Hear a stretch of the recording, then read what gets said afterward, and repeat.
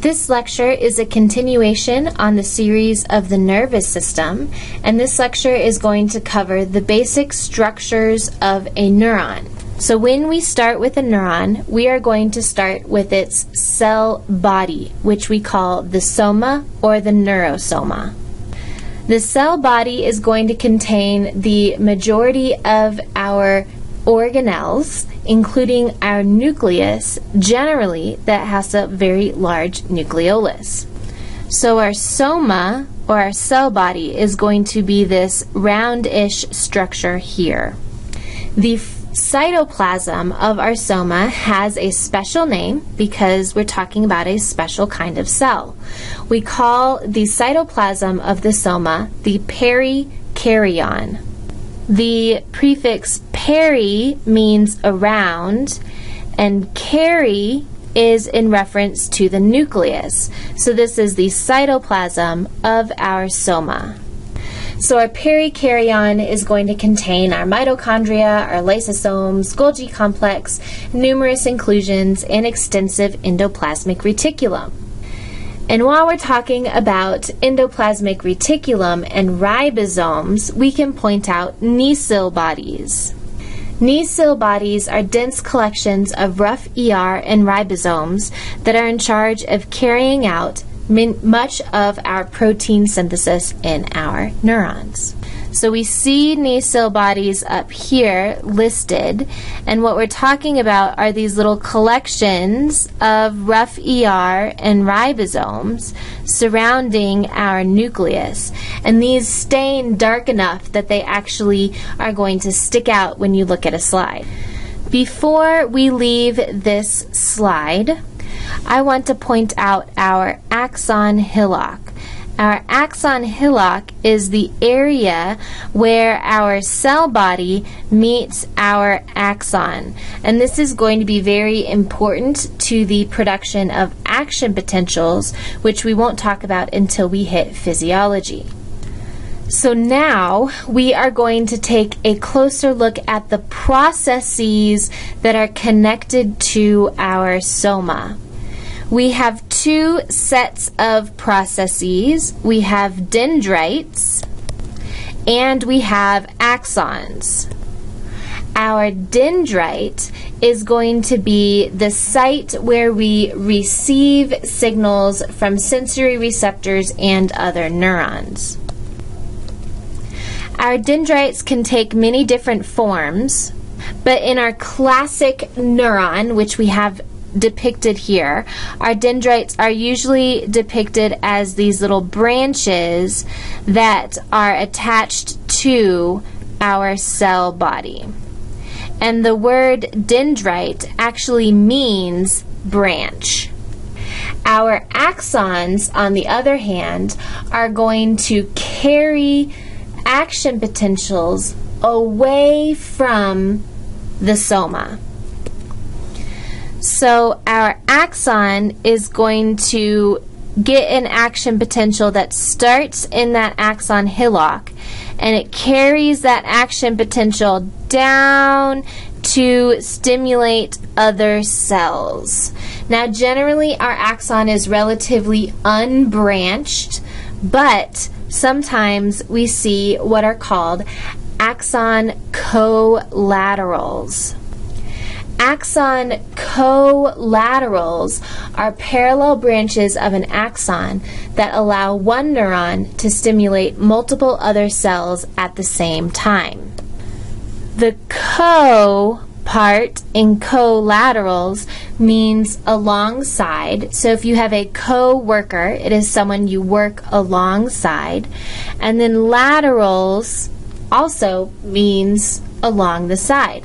So literally we have branches that are alongside one another in our axons that allow an action potential to start in our axon hillock and then be carried down many different branches at the same time so that we can stimulate many cells at once.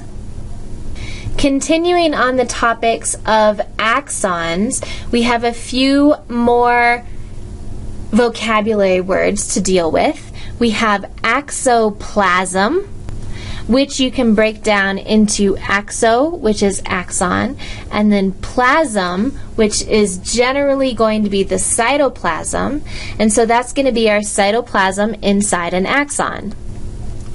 Then we have our axolemma. Our axolemma is, again, we're going to have axo for axon, and lemma is in reference to the plasma membrane.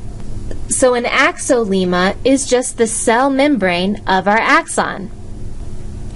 And these two together have some special characteristics that allow our axon to carry those electrical signals through the membrane. And this is the physiology of our axon that allows an action potential or an electrical signal to be conducted down the axon. Lastly, as our action potential is going to reach the end of the axon, many of our neurons have telodendria. If we break down this word, telo means end, like telophase is the last phase of mitosis, or a telephone, you're talking to a person on the end of a line. And then dendria, like our dendrites, is going to mean branches.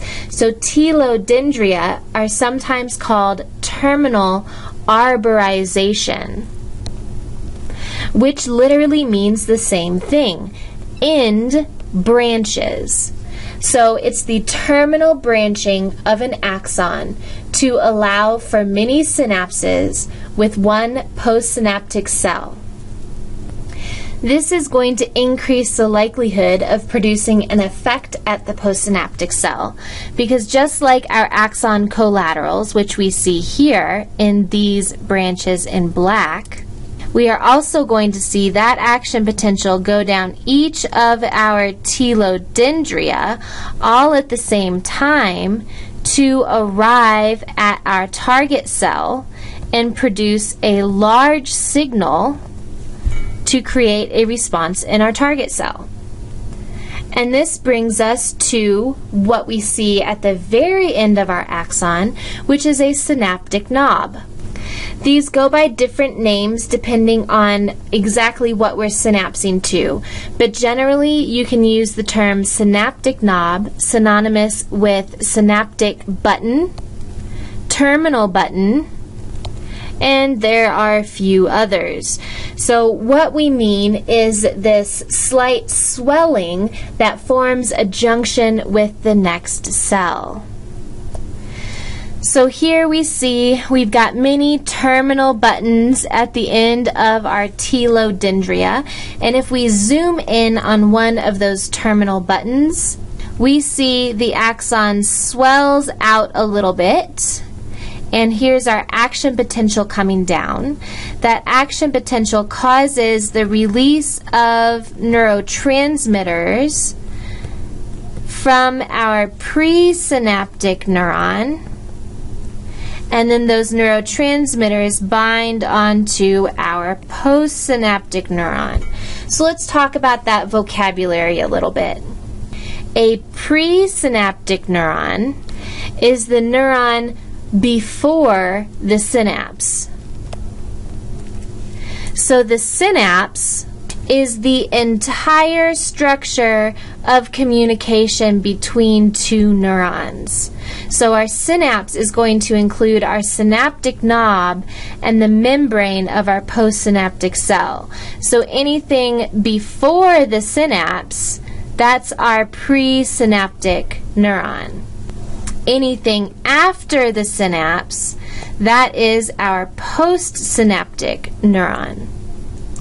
So our presynaptic cell is going to send our signals, and our postsynaptic cell is going to receive those signals.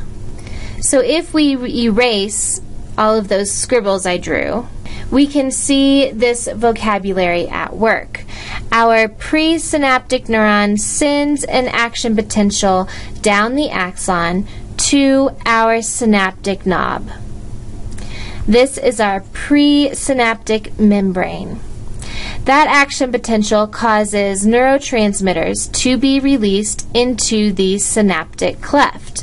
The synaptic cleft, or synaptic gap, is the space between the presynaptic membrane and the postsynaptic membrane. These neurotransmitters are then going to bind onto receptors on our postsynaptic membrane and stimulate this postsynaptic cell to do something. This concludes our discussion on the structures of neurons. And if you have any questions, please do not hesitate to contact your instructor.